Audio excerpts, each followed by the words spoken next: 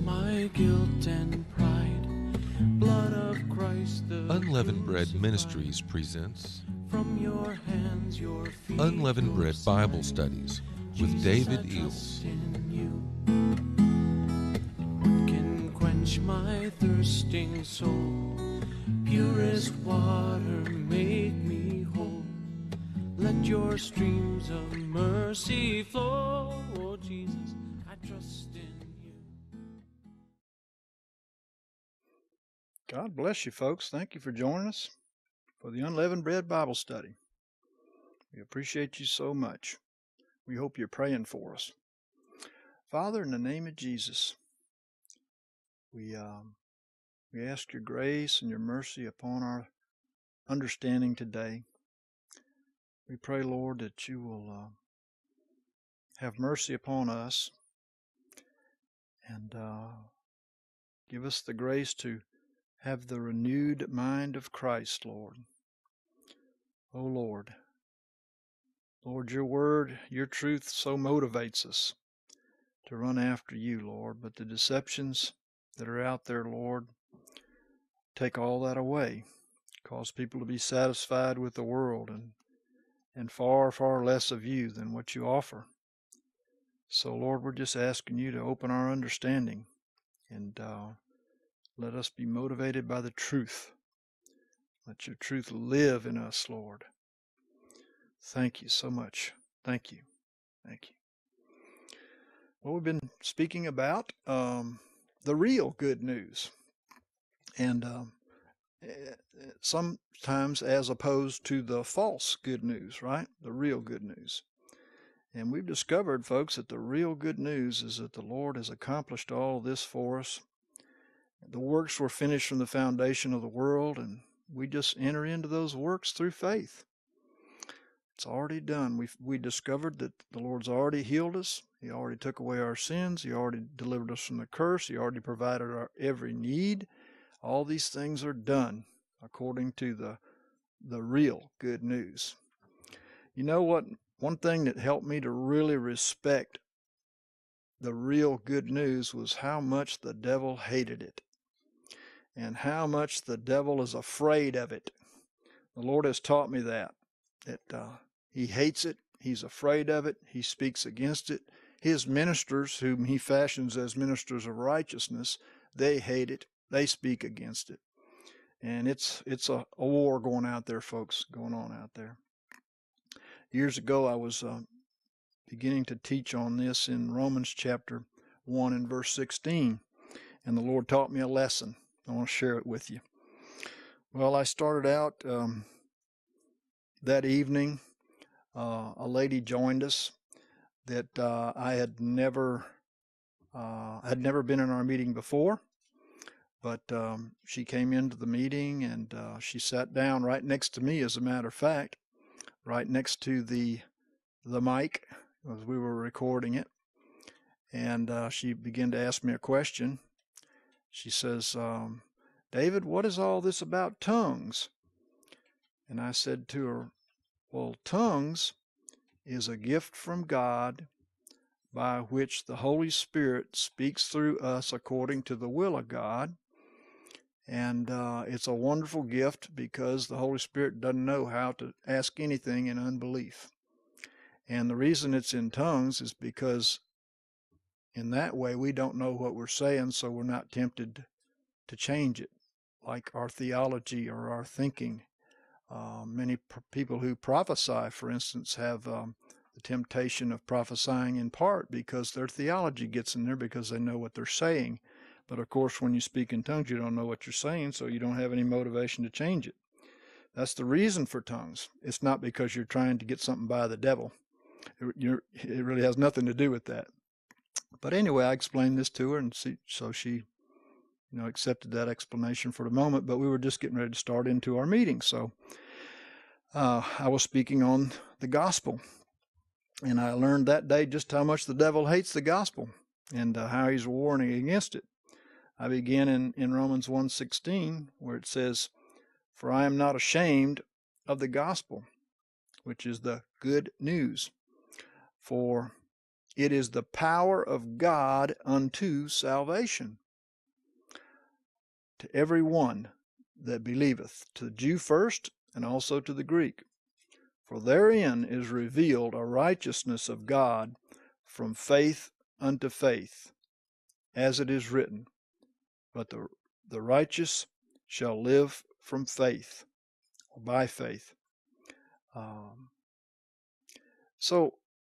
First thing you want to look at is, who is he talking to? Is he talking to the world, or is he talking to his people? Well, it says in verse 7, to all that are in Rome, beloved of God, called saints. Called saints. So we see he's not talking to the world and offering this power of God unto salvation to the world. He's offering it to the beloved of God, the saints of God. I know that people have sometimes a very simplistic idea of this verse, and they would like it to mean that this is only talking about sinners coming to the Lord. But actually, we need salvation every day. And many people who sell God far short and themselves far short would like salvation to be a little line that you step over when you make some kind of a commitment towards the Lord. And from then on, you always count on stepping over that line. It has nothing to do with your motivation to continue to walk in that salvation. Well, the word salvation, soteria, it as a Greek man once told me, he said, it means all my needs supplied, like a little baby. And literally in the Bible, it is actually the noun of the verb sozo, save. And in the Bible, it's used for deliverance, salvation, preservation, healing. It's used for all that. They're all a part of salvation according to the scriptures, but I'm not going to go back over that territory. Okay, you can go back and listen to the previous teachings if you want. But all of this is provided in salvation, and it's something that we need every day. But there are so many people that see salvation as only something that was manifested when they got saved. Well, there was something that happened when we got saved. Our spirit got saved, and which enabled us to walk in the kingdom with this renewed spirit. But the Bible still teaches that our soul has need of sanctification, that your soul is born again through your obedience to the truth, Peter teaches. And so that's where we got to bear the fruit, folks. And this is why we need salvation. If you look very closely, it says here, the power of God unto salvation. The good news is the power of God unto salvation. And he's speaking to people who are called saints, the beloved of God. So unto salvation lets you know that that there is a manifestation that we're expecting down the road. Now, a lot of people don't expect that manifestation. They believe and they confess that they have been saved, that they have been delivered, and so on and so forth, and they believe that that is manifestly so instead of by faith so. And this is a terrible mistake, and it's something that the devil has done to deceive the church and blind them to the great glory of God that he wants to give us through continuing to walk in the gospel. Well, when I got to this point where I spoke about unto salvation, in fact, I'll read one more verse here. In 1 Peter 2, 1 and 2, I pointed out that unto salvation is not talking about something in your past. This is something coming down the road. Well, 1 Peter 2 and 1 says, putting away therefore all wickedness and all guile and hypocrisies and envies and all evil speaking, as newborn babes. Obviously, he's talking about somebody who's been born again already, right? As newborn babes long for the spiritual milk, which is without guile, that you may grow thereby unto salvation. Wow, that's interesting. So here's somebody that's born again who needs to grow unto salvation, which is the same thing we see back over in Romans, right? Unto salvation. Well, notice that we have to grow thereby. We put away wickedness, we put away guile, we put away hypocrisies and envies and evil speakings, and like newborn babes, we grow unto salvation. Some versions don't have unto salvation here, but I've looked in the numeric, and I've shared with you in the past. Some of you may be listening fresh today, so I'll explain it to you. Numerics is a system that God used to write the Bible with. And in the Old and New Testament, he used the Hebrew and Greek letters, which are also their numbers, which lets you know that the whole Bible has been written in numbers. And so there's a pattern going through the whole Bible that can be destroyed if you take one letter out or add one letter in. And there's a numeric pattern in this text that is broken unless you put these words unto salvation in them. See, some people are very proud of their own Bible, their own translation, but the point is that in the ancient manuscripts, these words are there, unto salvation. And the numeric pattern proves that they're there, unto salvation. And so we see here that even after you're born again, as babes, you grow thereby unto salvation. Jesus said, he that endureth to the end shall be saved. See, some people think, and they've been taught, that they got all they're ever going to get when they received a new spirit. But your spirit is not your soul, folks. And your soul is your mind, your will, your emotions. And the Lord has planned to manifest his salvation. Let me read a verse to you here in 1 Peter chapter 1 and verse 5. It says, who by the power of God, which is what? How does it come? By the gospel, right? Who by the power of God are guarded through faith unto a salvation ready to be revealed in the last time, or the latter end, right? A salvation ready to be revealed in the last time. So, he also said in verse 9, he says, receiving the end of your faith, the salvation of your souls. Not the beginning of your faith, it's the end of your faith. The beginning of your faith is the salvation of your spirit. But the Lord sacrificed for us so that we could be born again, spirit, soul, and body.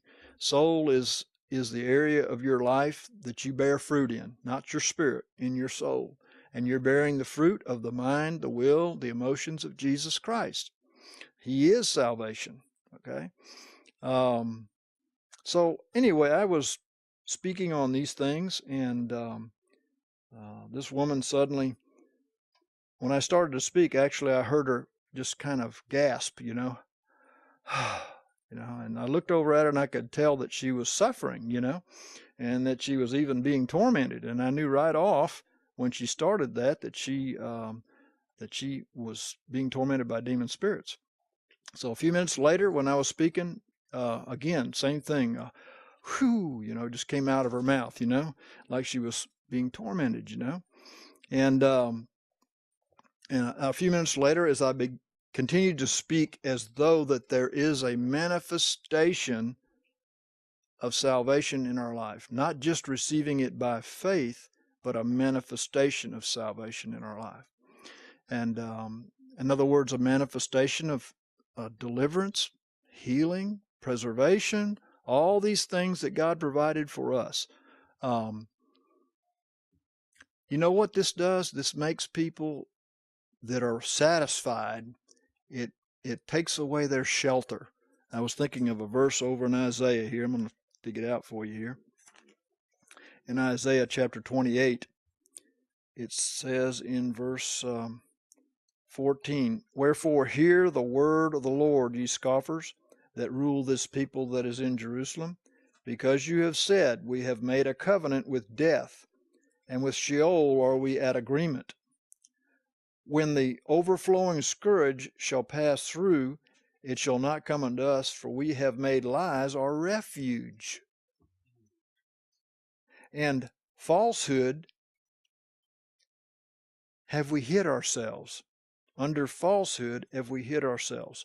Therefore, thus saith the Lord, behold, I lay in Zion a foundation, a stone, a tried stone, a precious cornerstone, of sure foundation. He that believeth shall not be in haste. And I will make justice the line, and righteousness the plummet. And hail shall sweep away the refuge of lies, and the water shall overflow the hiding place, and your covenant with death shall be annulled, and your agreement with Sheol shall not stand. When the overflowing scourge shall pass through, then shall ye be trodden down by it. There are people that shelter themselves from the conviction of God, from the responsibility that truth brings. They do it with lies. It takes away their responsibility to be obedient, to be faithful, to manifest anything past that first initial manifestation of Christ to their life. That's that born-again spirit. So that's why people invent these false doctrines to hide under. They invent them because they take away their responsibility. They don't want to be like Christ.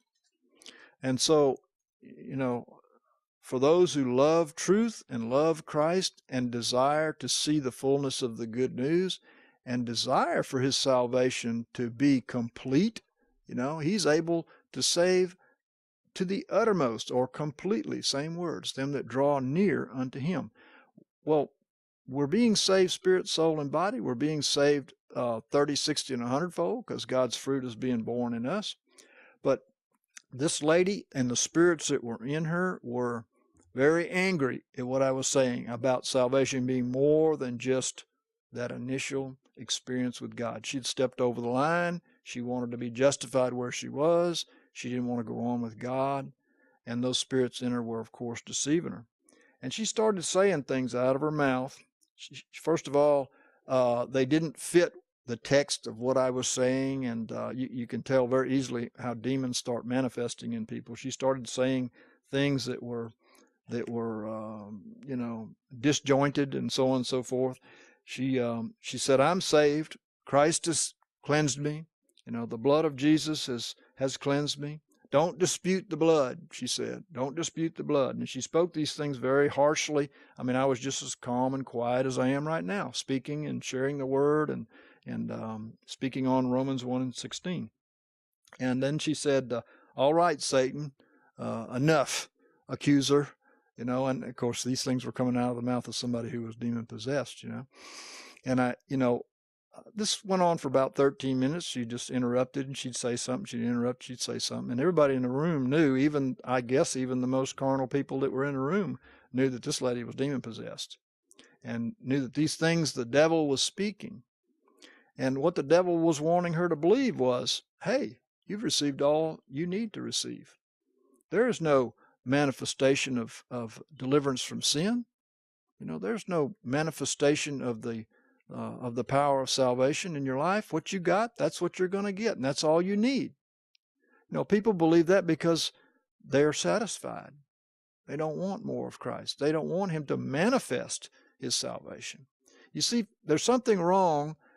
We all understand that we're saved by faith.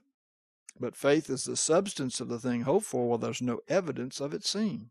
Why is that? Well, because if you had the evidence of your salvation, you know who you would be.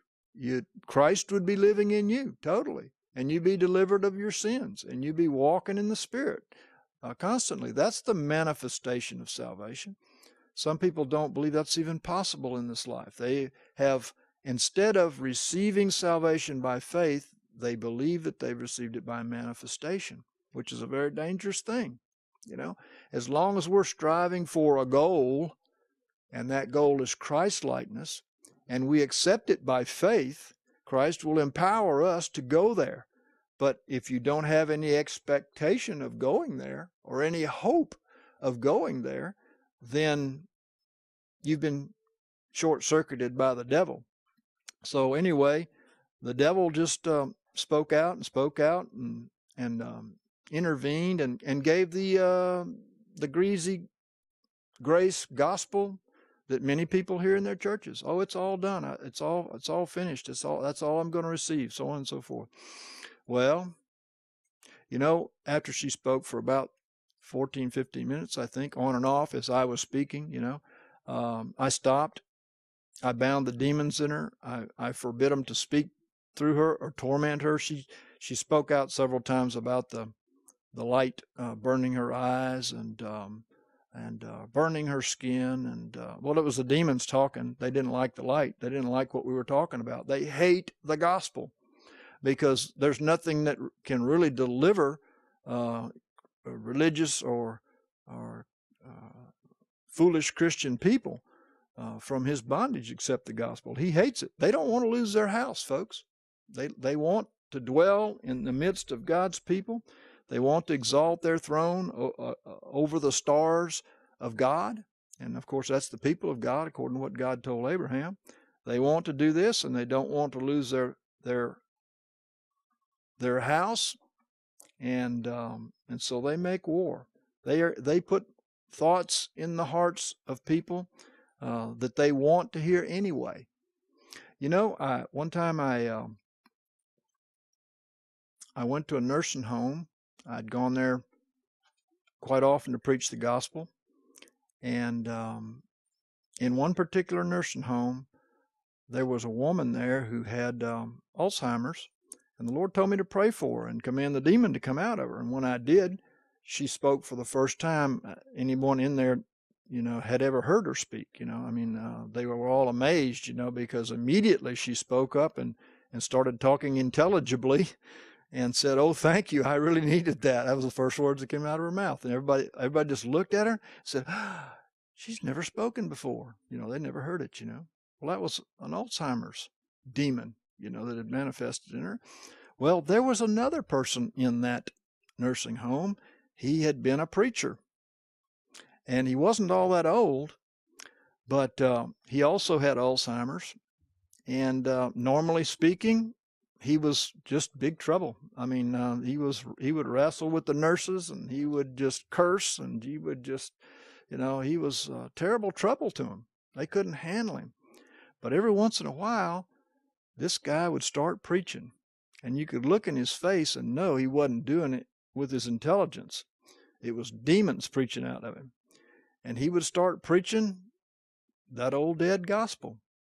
And when you'd hear it, you knew that it was being spoken intelligibly. And he was beyond that, folks. He wasn't even able to do that. He couldn't carry on a sentence or a conversation with anybody. But when he started preaching, in between cursings, when he started preaching, you could stop and listen to him. And you could hear, you know, what his church always taught. And it was coming out of the mouth of demons. And every once in a while, they'd just, you know, intersperse with a bunch of cursings in the midst of the whole thing. And then he'd go back to preaching. And I asked several of the people there, I says, "Does he do this often?" They said, "Yep, all the time." And he's a handful too. I thought, wow, here's the devil preaching a gospel. It wasn't the real gospel, folks. It was the gospel that you hear in a lot of churches, that you got everything you're going to get. See, he hates the true gospel because it's the power of God to save you and me and bring us into the manifestation of Christ and deliver us from the curse of this world. He hates that, and he's going to war against it. He sent a woman in here that was demon-possessed to fight against what he knew I was going to share on that night. And you know what? That woman, she did be quiet. You know, she said a few more words after I bound her. I bound the demons from using her, tormenting her, or tormenting us through her. And she said a few more words, and then she shut up for the rest of the teaching. And at the end of that teaching, she started speaking again, because that's what I did. I bound her until I got through speaking. So she started speaking, and I just turned to her and I said, "Would you like us to pray for you with those tongues that you were speaking about?" And I'll tell you something else the devil's afraid of. He's not just afraid of the gospel. He's afraid of you praying over them in tongues. Because that woman, I mean, it was like you lit a fire under her. She jumped up and ran for the door, wide open. I never seen anybody cross a room that quick. But she hit that door and she was gone. She said, no, thank you. Those 3 words. And by the time she hit you, she was going out the door. It was that fast. And I knew that the devil doesn't like the Holy Spirit praying over him. You know, we've had people come here. Somebody mentioned one the other night, a lady that came here, and she was obviously full of demons. And she pointed at me. I believe it was Brother Kurt was saying, she pointed at me and said, I don't want him praying over me. She said it right off. I don't want him praying over me. I said, yeah, I know why you don't want me praying over you, you know. Well, the devil hates. He hates the prayer of the Holy Spirit. He hates the Word of God. He hates the gospel, and he doesn't mind at all. In fact, he'll give you an anointing to preach that old dead, lying gospel. Did you know that? He'll anoint you to speak that lying gospel because it's a deception. It's an antichrist gospel. The Lord came to conquer this old flesh and live in its place. You know, it's Christ in you, the hope of glory. You know, one time I went into a meeting up north of Pensacola, here where I live, and I was invited to this meeting. And when I came in the door, I looked down into a woman who was already seated in the pew, and when I passed by her, she looked up at me, and I looked down at her, and I looked into her eyes, and I saw demons. And so I didn't say anything. I just walked on down a little further and sat down. And, you know, before the meeting started, there was conversation going on in the audience there and so on and so forth, you know, and this woman spoke up. And I forget what the demon was, but she spoke up and she started speaking the exact same things that I knew that demon was, you know. And so when she got through, she was talking about her problems, you know. So when she got through, I said to her, I said, ma'am, I says, when I walked by you and I looked into your face, I saw demons in you. You need deliverance. This is your problem. You need deliverance. Well, I no more than got that out of my mouth than here comes the preacher. It was a lady. And I was standing up as I was saying that. I was going to go over there to her and try to minister to her. And immediately this lady ran in between us, stood in between us, and said something like, let me think. It was, we don't reveal sins here, we cover them. And I thought to myself, now what has that got to do with anything that we're doing here? You know, I don't understand, you know, but she stopped just long enough for this woman who was on the other side of her to jump up and run out the door as fast as she could run. Out the door, gone. And suddenly, it was like this preacher lady got a revelation, and she turned to me and she looked at me and she said, I'm so sorry. I said, would you like to go after her? I says, no, I don't think so. I think she's got too good a head start on me. I don't think so. And I just looked at her, you know, and she was very convicted. But you know what? I knew what happened. The spirit in this woman was covering for that person, hindering in order for this to happen, protecting the house of that other demon, you see. And I knew it was something, maybe a Jezebel spirit or something like that. But you know what? Later, she got convicted of that, and she asked my forgiveness and so on and so forth. But you know what? They cover for one another. You know, we were talking here earlier about they're kind of like a wolf pack. You know, they can fight with one another. The demons will fight with one another. But then they'll work together to bring someone down or to hinder the work of God, you know. And what they love to hinder, folks, is the gospel. You know, let me take you to Acts 15. Yes. Acts 15 and 11. But we believe that we shall be saved through the grace of our Lord Jesus, in like manner as they. We believe that we shall be saved. Now, we're used to saying, I'm saved. And rightfully so, because we're claiming something by faith. We're claiming the deliverance, the healing, the blessing, all of the provision of God is associated with his salvation. We're not saved, as some people think, to sin. We're saved from sin, folks. We're saved from the curse of sin. We've been delivered out of the power of darkness, Colossians 1:13 says. We're saved from everything that Deuteronomy 28 speaks of the curse that's been put upon this world. But there is a manifestation of that salvation. It's God's plan. Faith is a means to an end. It's not an end in itself. It's a means to an end. It's not it's the substance of the thing hoped for, but God wants to give us the thing hoped for. We're not meant to walk by faith in what God has given the rest of our life. It's a means to an end. It's supposed to bring us this manifestation of God's salvation. And so the apostles say in here to other people who know what he's talking about, other apostles, we believe that we shall be saved through the grace of the Lord Jesus. We shall be saved.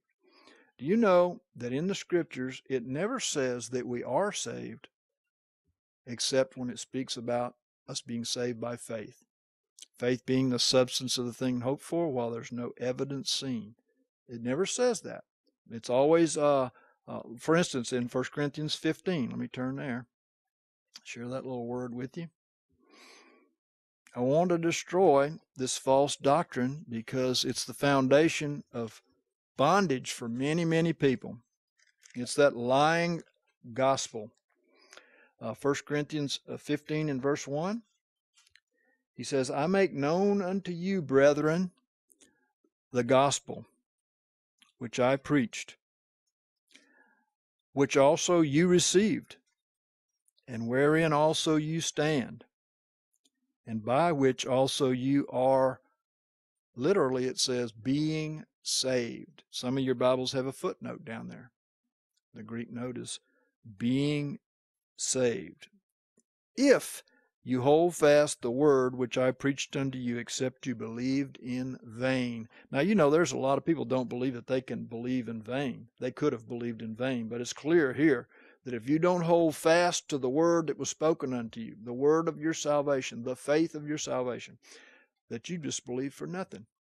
And the word definitely is here being saved, not saved. It's definitely being saved. Matter of fact, the numeric pattern is in being saved and it's not in saved. There's a word missing there. It ruins the pattern. Okay? I'll tell you this, even the received text, you King James only folks out there, let me tell you, you go get your received text and look it up, folks. The received text says the same thing. Now, the King James doesn't say that, but the received text does. It says being saved. Wow, isn't that interesting? Well, yes, we are being saved as we hold fast the word that he preached unto us, not the word that we hear nowadays. We're to contend earnestly for the faith which was once delivered unto the saints, not the faith of our day. As we hold fast to that gospel, we are being saved. There is coming a manifestation of our deliverance from this curse of sin and death. A manifestation of Christ in you, the hope of glory, which some people have no hope for whatsoever. Wow.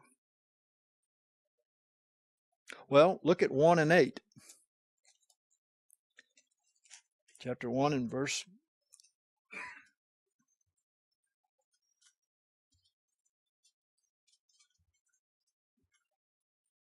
Excuse me, it's 1 and 18. He says, for the word of the cross is to them that perish foolishness, but unto us who are being saved, it is the power of God. Okay, both of these words here, to them that are perishing, is what it says in the original, and unto us who are being saved, is what it says in the original.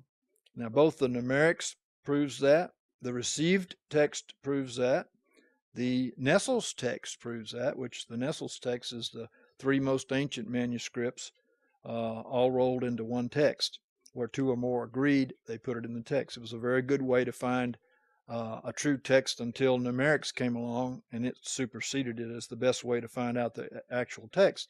So we've got all the proof in the world that that it doesn't say that we are saved, but that we are being saved. And if you don't have that hope, it can't come to pass. You know why? Because let me point out to you what it says in Colossians.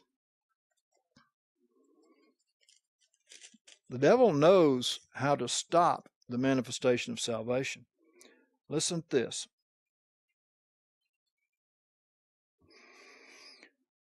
Verse 21.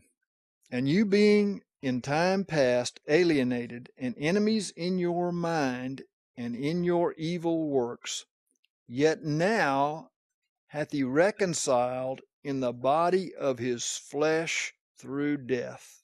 Reconcile meaning an exchange. The original word there means an exchange, meaning in Christ's body there was an exchange. He took our curse upon himself, and he gave us his blessing. He took our nature, crucified it on the cross. He gave us his nature. That was accomplished. That was what reconciliation means. Okay. Apokatalasso, an exchange. Okay. Yet now hath he reconciled in the body of his flesh through death, to present you holy and without blemish and unreprovable before him, if, you can circle that if there, because it is conditional.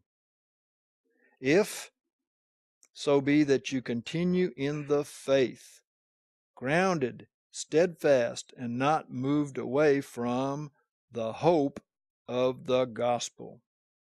See, now there's two things mentioned here, faith and hope, right? Listen to what he says again. If so be that you continue in the faith, that is, calling the things that be not as though they were, because they were. At the cross, we were delivered from the curse of sin and death. The Spirit of life in Christ Jesus made you free from the curse of sin and death. So, if so be that you continue in the faith, grounded and steadfast, and not moved away from the hope of the gospel. Now, that's different. See, faith looks back, but hope looks forward. Hope is a firm expectation. You know, the people who believe by faith that Christ took away their sins, that he bore their sins in his body, past tense, you know, and by whose stripes you were healed. The people that believe that also have hope. In other words, they have a firm expectation of something that's coming down the road.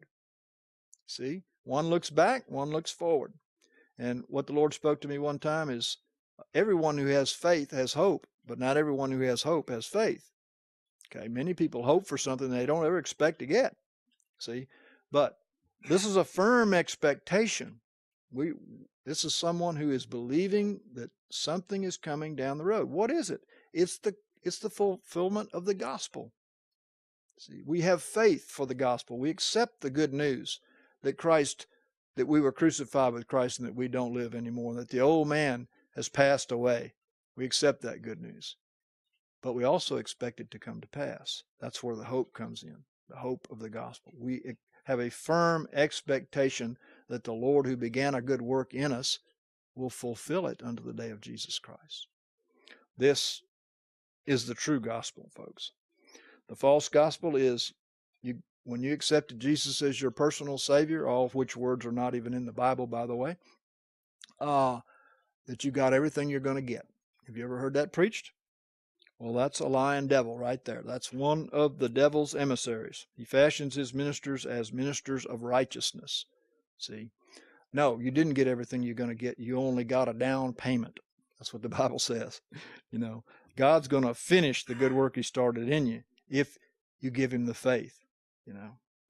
And so let me point out something else to you here. Another verse that's also uses this terminology. Well, I'm going to go on with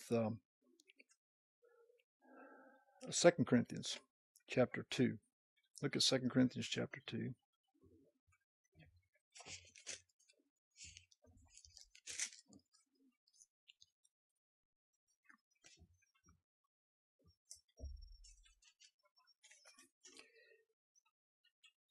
On verse 15 it says, "For we are a sweet savor of Christ unto God in them that are saved or are being saved, okay, and in them that are perishing.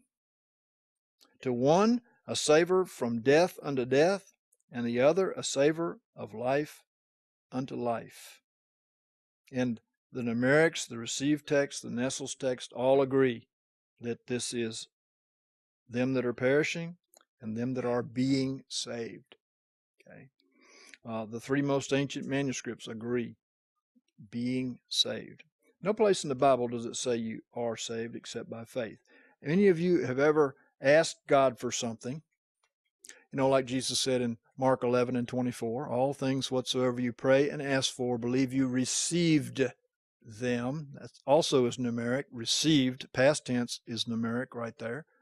And you shall have them, he said. And why is it that he says that? Because we did receive them. We received everything at the cross. We were crucified with Christ, and we were resurrected with Christ. It is now Christ that lives in us, according to Galatians 2:20. We received it all. And so anything we pray for, we believe we received. That's what faith is. Faith calls the things that be not as though they were. Faith is the substance of the thing hoped for while there's no evidence yet. See? So faith, we're justified by faith because we're receiving a substance because of our faith. God reckons righteousness unto us. That's what justified means. He reckons righteousness unto us because we believe that Christ took away our sins and that he delivered us from the curse. He reckons righteousness to us. And so salvation, when you believe for something, any of you out there that have been healed, for instance, you ask the Lord to heal you and you walk by faith, and if you continue in your faith, God always does it, right? Right? So, again, faith is the substance while the evidence isn't seen, but faith is a means to an end, and the end being the true substance of the thing you're hoping for, right? Well, salvation's the same way. When you first come to Christ, let me give you a revelation. You're accepting God's salvation by faith. You say, David, I got something. Well, I did too. I got a new spirit. But then Jesus spoke about and spoke to his disciples, who, by the way, the Bible says they followed him in the regeneration, which means new birth. He said, you who have followed me in the regeneration, meaning new birth. The disciples who walked with Jesus, they were born again.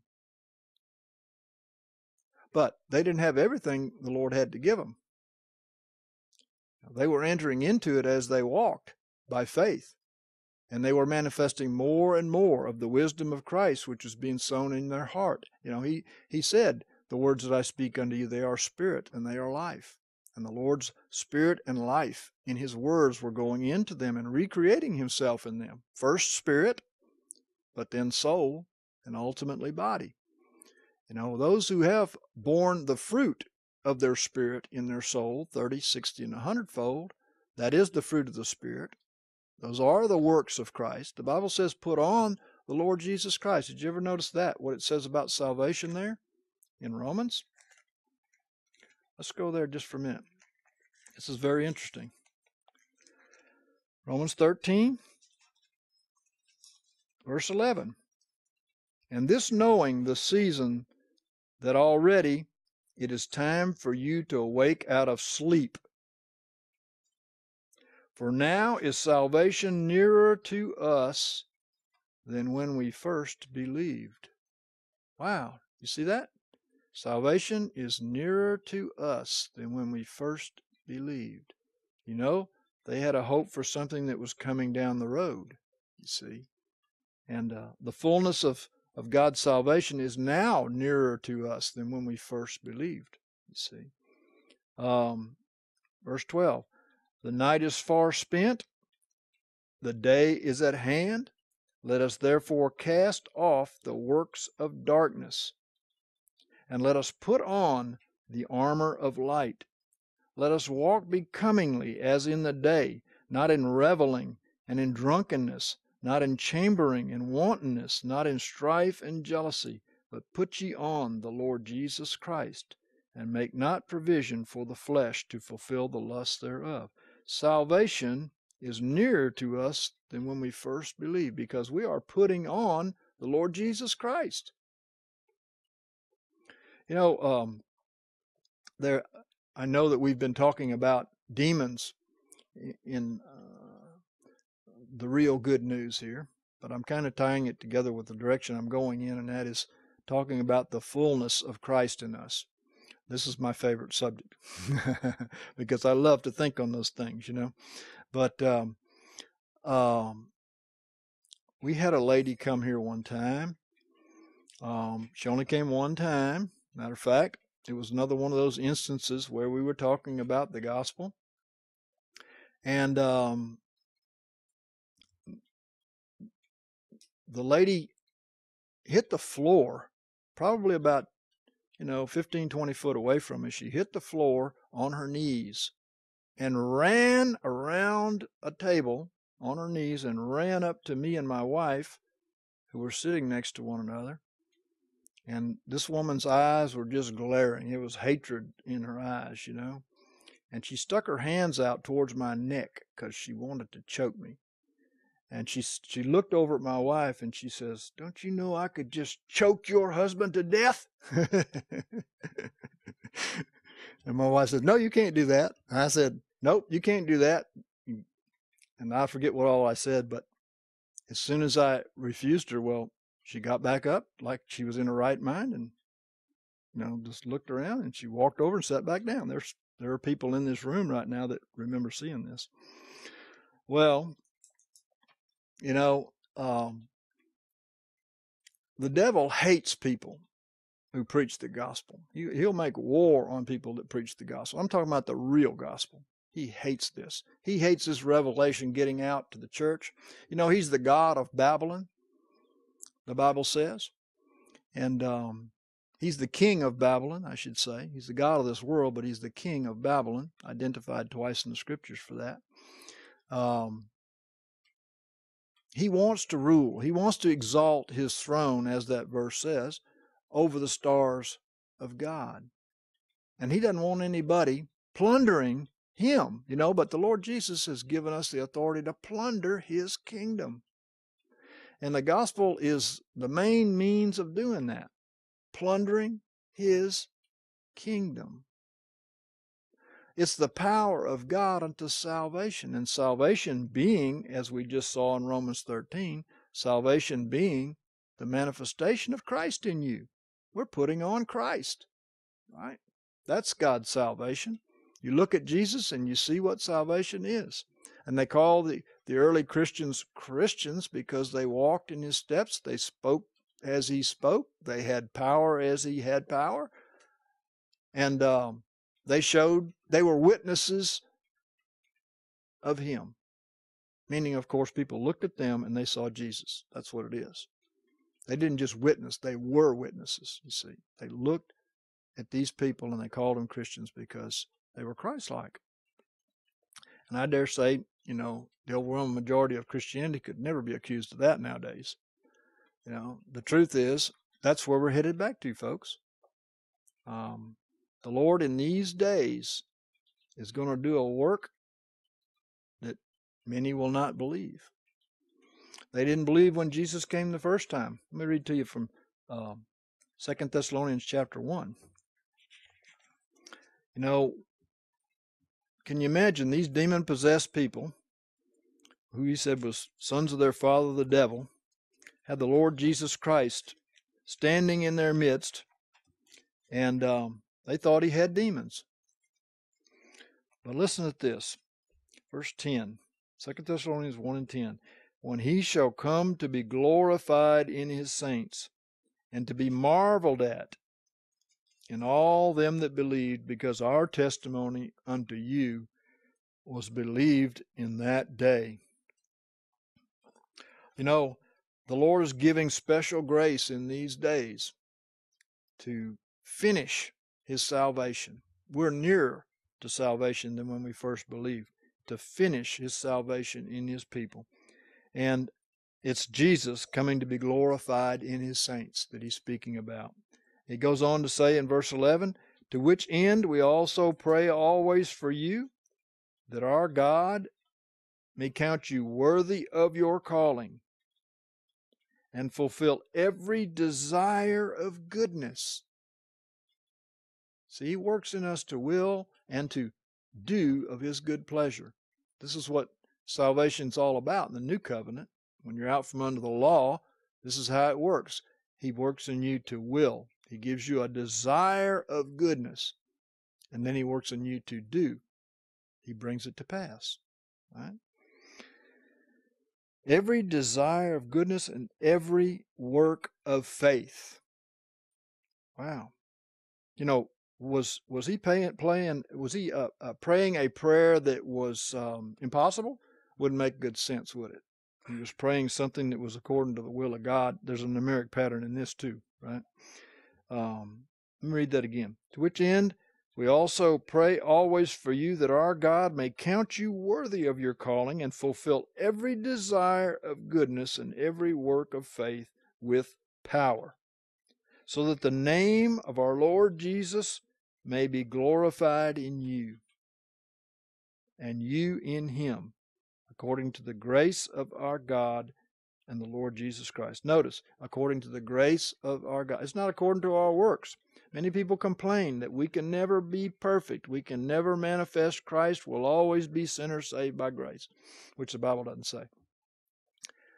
Because the only hope they have is their own power. What is it about some Christians that they don't understand that it has nothing to do with our power? By grace have you been saved through faith. That's not of yourself. It's a gift of God, not of your works, lest any man should boast.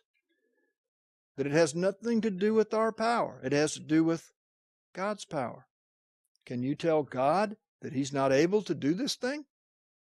If He's not able to do this thing, why is Paul praying for it?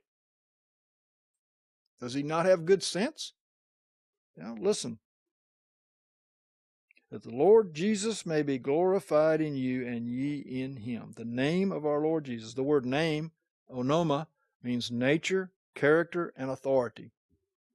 The nature, character, and authority of Jesus Christ be glorified in you. That's God's plan. And when did He say this was going to happen? Well, if you look at the text from verse 10 on up, you find out that He's talking about the days before the coming of the Lord. These are the days that God's going to do this. These are the days He's going to finish His creation.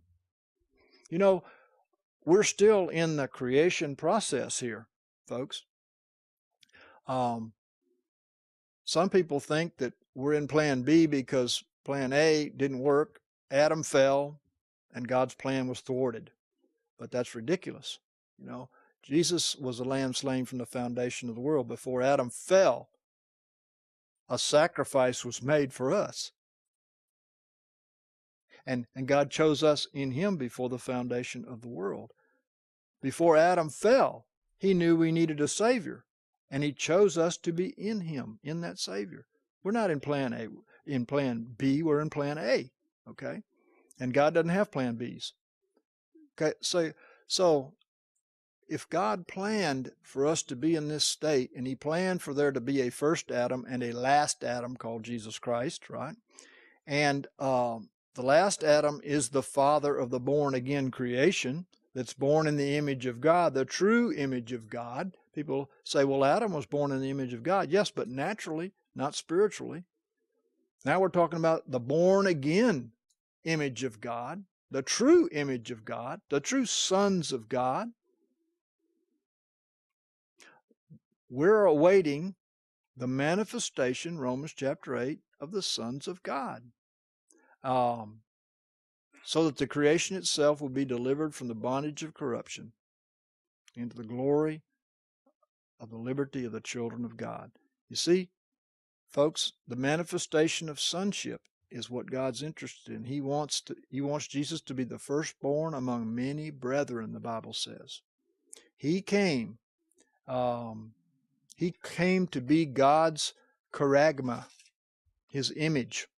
And in that case, the word charagma means a tool, a character, a tool to recreate itself. You see, that's what Jesus was. Jesus was God's tool to recreate Himself in us. You see, And he is also the father of the born-again creation, the last Adam. It is God's plan that we come into his image. And we've been sold far short by the preachers of the gospel that just went and weren't sent. They were sent by men. They have preached an antichrist gospel that is keeping God's people from coming into his image. And he says here, that the name of the Lord Jesus may be glorified in you.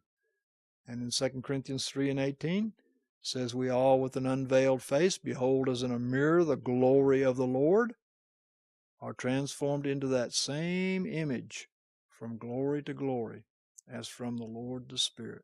You see, folks, as we behold in a mirror, that is, we behold by faith that we no longer live and Christ lives in us, as we hold fast this gospel. Colossians 1:21-22 says, as we hold fast to the faith of this gospel, the Lord is going to be bringing us from glory to glory into his image and manifesting his name in us. You know, when we went down in the waters of baptism, we took on his name. We were baptized, literally, the Bible says, into his name, not in his name. The word there is into. Numerics proves it. We're baptized into his name, which means what? Into his nature, character, and authority.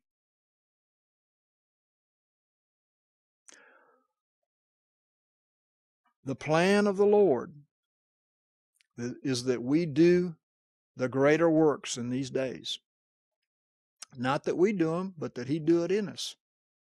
When we put our faith in him, he's going to fulfill in us every desire of goodness and every work of faith with power, so that the name of the Lord Jesus Christ may be glorified in you.